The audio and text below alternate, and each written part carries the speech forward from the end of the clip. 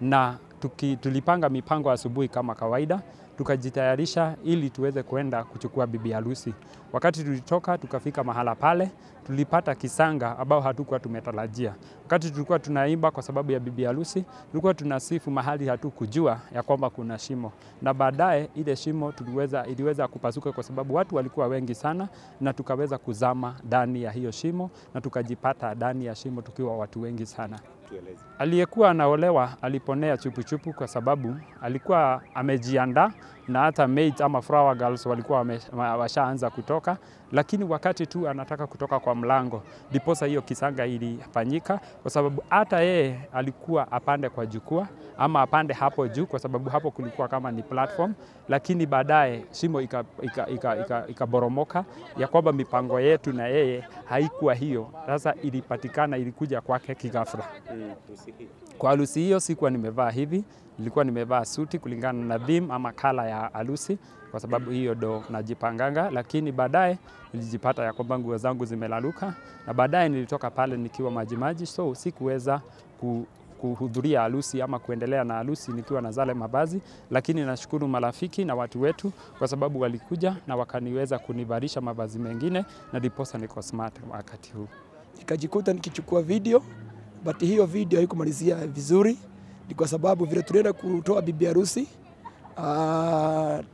tulipata ajali kwa sababu uzito wa pale kulikuwa kumewekwa kafuro kidogo, ilizama na tukajikuta tuko kwa shimo ndani, na tukataabika sana kutoka kwa hiyo shimo, lakini tunashukuru Mungu ni kwa sababu alitubakisia uhai.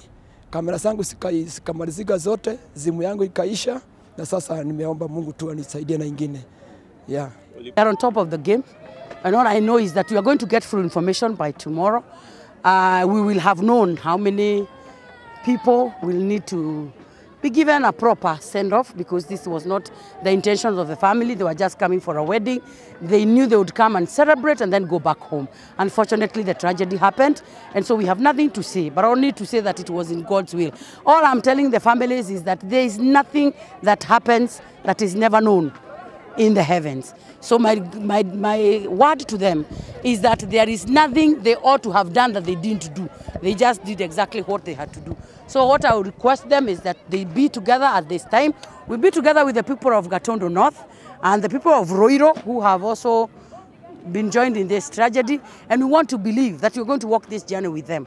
I'm promising that I know the county government will be able to take care of this, and those of us also that are also in the National Assembly and members who are elected in this county will be able to stand with people in this tragedy so that we are able to sort this issue together. And I'm sure we are equal to the task and we'll be able to handle it as it comes. Wazee walibaki nje. Wanawake ndio wanaendanga, waimbie, wapewe nini? Mchana. Sasa sisi ndio tulisikia watu wakipiga nduru. Kashindwa nini naendelea. Sio tukaingilia. Tukapata ni hiyo mambo imetendeka. Nimekuwa kwa pilika zangu, nikasikia kuna watu wameanguka kwa shimo ya storage tank ya maji. Ndio nikafika pale, kufika pale nikapata watu wakiwa ndani wakiendelea na uokoaji. Venye tulifika pale, tukajaribu kuokoa, maji ikakuwa mingi, tukaanza kuchota na ndoo. Tukapunguza mpaka venye ilipungua, nikashuka ndani. Nilitoa mama mmoja kama amekufa na mtoto. Hao ndio nilitoa kama wamekufa. But kwa sasa hakuna mtu yoyote mwenye amebaki huko ndani. Tumetoa kila kitu, na kulikuwa na hiyo tanka haikuwa imejengwa mzuri. Hiyo ni jambo la kwanza. La pili ni kama wale wenye walikuwa wamesimama pale juu hawakuwa wanajua hii haijajengwa mzuri na wanaweza kusimama pale juu. So venye walisimama ikaporomoka, wote wakazama ndani. Huyu msichana alikuwa achukuliwe ili aende apeanwe kwa bwana yake. Ikawa kuna watu ambao walikuja pale ndani kuchukua msichana wakiwa wamefurahia, na kukawa kuna septic ilikuwa mahali pale. Ni kishimo. Wale watu ambao walikuwa wamekuja pale kusherekea ili watoe msichana ndani ya nyumba kwa furaha, wakawa wako na uzito. Ni kama hapo mahali hapakuwa pametengenezwa vizuri na kukabomoka, wakaanguka ndani watu 20, Nasikia kuna watu hapo sijaona, lakini nasikia kuna watu 4 ambao wako hali mahututi na kuna watu 2 wameaga. Ilikuwa tusherekee sherehe ya harusi, sasa imerudi imekuwa matanga. Sasa ni huzuni kali sana. Tukali tunaomboleza wenye wameaga na wapikia pole familia yenye imeaga na wenye wako hospitali na ombea nafuu ya haraka. Hapo mahali penye wamekelea septic tank ni kama hizo juma ni light sana. Hasa wakati walikuwa watu excess, wakati walikuwa harakati ya kucheza. Ndio septic ikasingi ndani watu wakaingia ndani wote. Hiyo ndio light. Tulikuwa tunakuja hapa kusidikisha mmoja yetu kwa kijana yake alikuwa anaoa. Sasa wakati tulifika Ruiru tukaenda kuchukua mchichana. Na kawaida wakati tulifika huko wanawake ndio wanaendaga mbele waibe waende wapatiwe mchichana.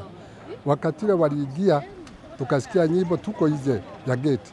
Tukasikia nyimbo, tukasikia mara moja watu wakitoka wakiwa wanapiga kelele. Tukauliza ni nini? Wakatuambia watu wameshaanguka kwa shimo. Wakati ule tuliingia ndani tukakuta kweli watu wameshaingia kwa shimo iko na maji na tena watu ni wengi walikuwa ndani. Sasa tulitafuta mikada, tukatafuta gazi, watu tukaanza kuwatoa. Sasa watu walikuwa wengi mpaka polisi wakaanza kusaidia, na hiyo maneno yote ilifanyika, na hata huyu mtu anaitwa MC alikuwa ndani yake, na hata mwingine tulikuwa tunamwita chairman alikuwa huko ndani. Lakini mambo yote ilifanyika na tukasikia watu wameshapelekwa kwa hospitali.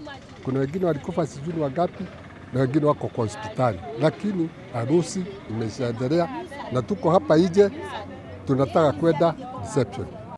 I would like to confirm that this morning we had an incident at around 11 a.m. whereby we had a group of people who are coming to pick the bride so that they can go and celebrate a wedding. It happened that as they entered this compound, they happened to step on top of the bowl, which you have seen there. 17 of them were stepping on that, the top cover of the bowl, and unfortunately it collapsed due to the weight. I want to confirm that out of that, we have confirmed that the total number of the ones who entered into the bowl was 17. And we have already lost 6 lives. It's so unfortunate, and I'm sending my condolences to the bereaved families. Among them, we have 5 females and 1 child who was aged 16 years. The others, the survivors, have been taken to different hospitals within Ruiru. That is Princeville Hospital, Ruiru County District Hospital there, and the child is in Keyu Referral Hospital. Have you been? So far they were coming from different areas. You see, they were coming to celebrate a wedding, so we cannot have a specific place where they were coming from.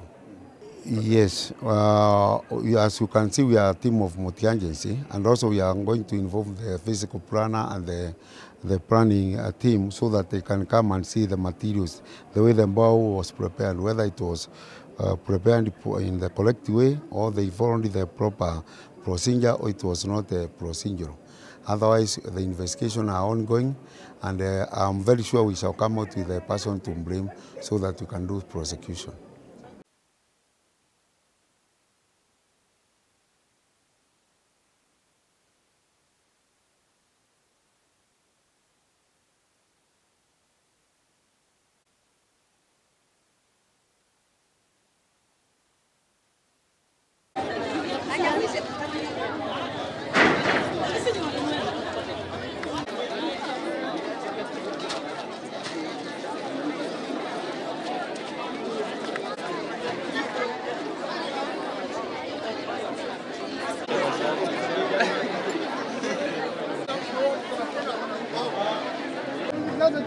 Nenda place, nenda place. Tunatafuta yule mama yule brown. Ako huko.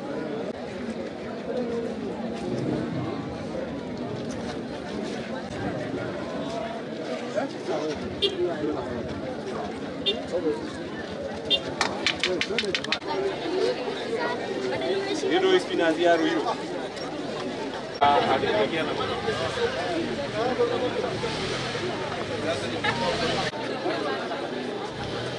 Pepa bangi demu tu ada.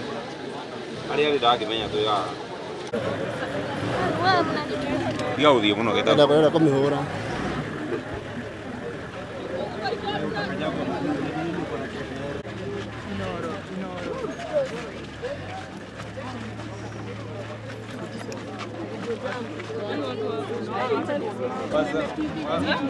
Unaruka nini?